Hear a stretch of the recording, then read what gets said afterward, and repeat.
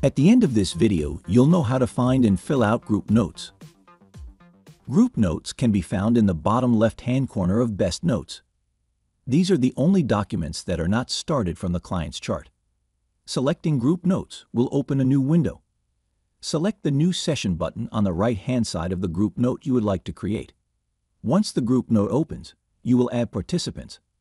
Participants are the clients who are part of the group. Typing in the client's first or last name will generate a list of clients to choose from.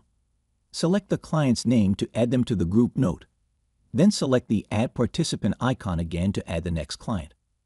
Once you have added all of your participants, you will add any required signers. Then you can fill out the rest of the document. The top portion of the document is general information and will be applied to all clients. This should not include any client-specific information. In this specific group note, the start date and time will automatically be documented based on when the document was opened, or when the appointment was scheduled if it was tied to an appointment. The end time will need to be entered manually. The total will be the duration that you can select in the drop-down. The In-Group field is where you will document the clients that attended this group. The code is meant for billing coding, but if your database is set up for billing, the billing code will automatically pull into the bottom of the group note if you are using the BestNotes calendar. The provider will automatically be populated with the user who opened the group note or the provider listed in the appointment. The provider location is a drop-down. Then the session field is a text area, or could potentially also be a drop-down. If you have a list of topics with a brief description that you would like to add to this drop-down, send a ticket to team@bestnotes.com. Within the Summary of Participation section is where you will enter your client-specific information. You will see the client's name at the beginning of each client section.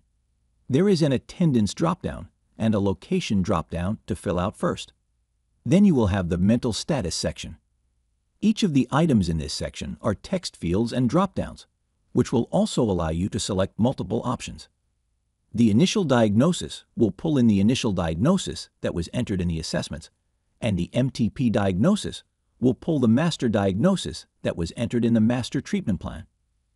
The Problems Objectives area will also pull from the master treatment plan.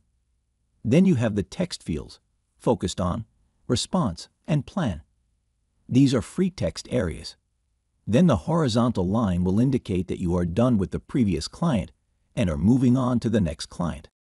At the top right-hand corner of the group note, you will see a Save, Save and Lock, and a Close Cancel button. Group notes are not auto-save documents. If you need to come back later to work on your document, select the Save button, then the Close Cancel button.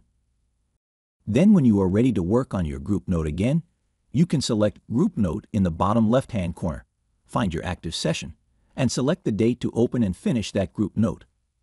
When you are completely finished, be sure to review your signers, adding additional signers as needed, and select Save and Lock. That group note is now finished and can be found in the History tab. If you navigate to the chart of a client that was included in the group note, each client will have the group note on their activity log, which will only include the top section of the group note and the section specific to that client. Now you know how to find and fill out group notes. If you have any questions about group notes, you can reach out to BestNotes Support